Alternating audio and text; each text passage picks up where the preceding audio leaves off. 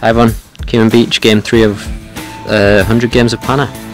Up here is Harry. Harry is one of the guys who attends this coaching sessions, and he's quite a good little player. He's got some good skills, learning some things, and he really puts his mind to it. He can get things quite good, and he's improved a lot. But I do catch him quite early here, but we continue to play. Purely so Harry gets the benefit of testing some of his skills out against a better player, really, and just from my point of view, just so I get the benefit of playing the full 3 minutes. But Harry actually catches me with a nice little panna at the end, even though the game was won. But from a coaching point of view, it was really pleasing, fantastic to see.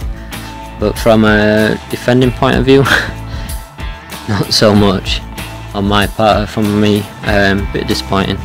So there's 2 more guys from who I coach, and then there'll be some games against Stojan and his kids, and then there's a couple coming after that, 4 more games after that against 2 or 3 against some top Panna players, and then 2 from some of the UK scene.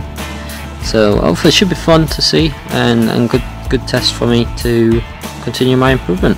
Enjoy the video.